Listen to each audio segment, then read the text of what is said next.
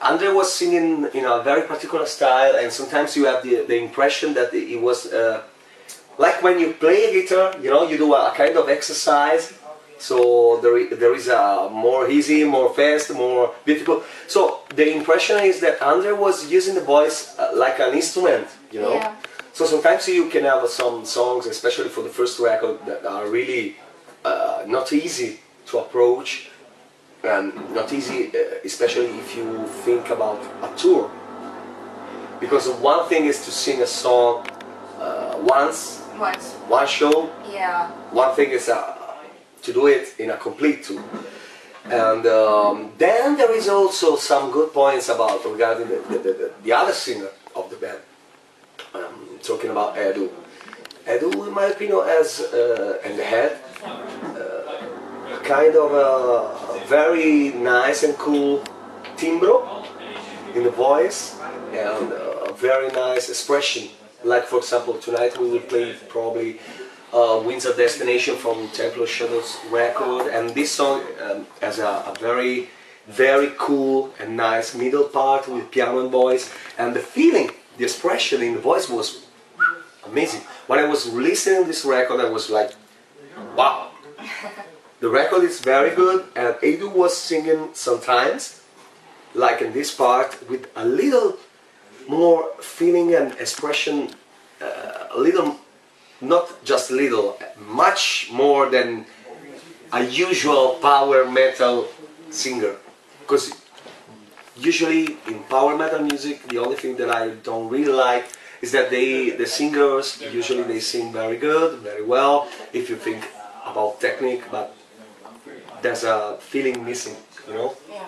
Is it like power metal? No, that's it. Let's see how high we can... But especially in this record, Temple of Shadows, there are many parts where Edu was singing with a kind of expression and feeling. So I have to say... Andre está un cantor muito profesional, muito competente y tiene una voz un poco particolare, un poco femenina, ¿no? Está diferente con Eduardo. So, l'impostazione vocale sta differente, ¿no? Se tu quieres de cantar una canzone di Edu, está un planeta. Una canzone di Angra está un otro. Está diferente. Bueno, Angel Sky, io penso che sta un trabajo excelente, come Holy Land, excelente. Y Andre está particolare, mi estilo vocale usualmente, specialmente con Rhapsody, está pleno. Me gusta de cantar con voz plena, cosa que Andre non fa. So, bueno, una canzone come Carry On è imposible de cantar con voz natural, plena, como un lírico, ¿no?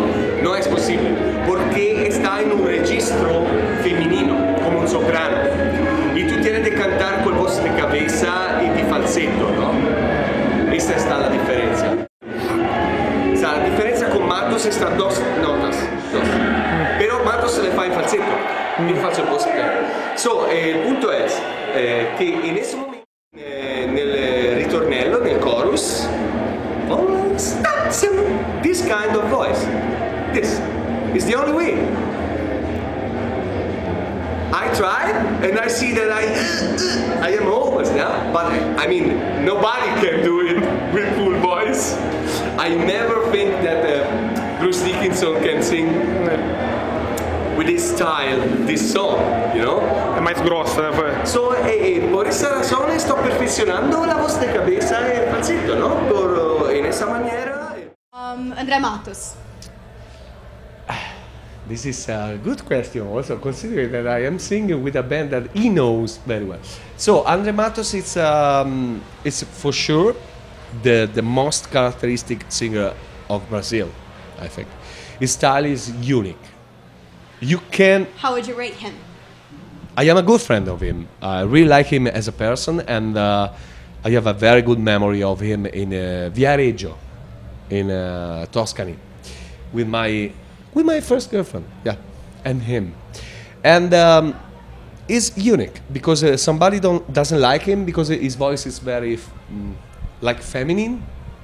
But this is unique. His style. He's a great composer, a great man. I will say 8. Okay. Just because, I'm sorry, but if you have 9 for somebody, you can't really give the same right. number. Edu Falaschi. Edu, I don't know him so well. I think it's a great composer and a very good singer, and for sure he did a lot of good things for Angra. Of course, Angra could not be Angra without Andre, because Andre was the founder, the beginning. But I have to say that Edu did a very great job, because after Andre, after many years, I can be sure that for Edu was not easy to take the ship, and Yes. so he did it. He did it a good way. He wrote good songs. He was pretty good live also, and maybe a less unique than Andre. I tell the truth. I mean, Yes, of course. That's why we're asking you. I want to hear your he's a great singer. I like him, but maybe less unique than Andre for sure. But this doesn't mean that he's bad, because he composed some course. incredible songs, and I would say like 7.8. Okay.